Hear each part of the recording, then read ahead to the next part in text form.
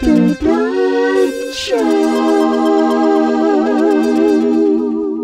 Greetings to our listeners, and thanks for tuning in. Today our guest is Anarchy, and she is here to talk about her new book entitled Dealing with Hyperactivity. Welcome to our show. Thank you for having me. Well, how do you deal with hyperactivity? One thing is for sure, you have to put a lot of effort into it. Do you ever get tired of working so hard? Well, I load up on carbs before I get started in the morning. Do you ever feel like taking a rest from dealing with hyperactivity? Sometimes, but I usually get all fidgety and I end up doing something. Like what?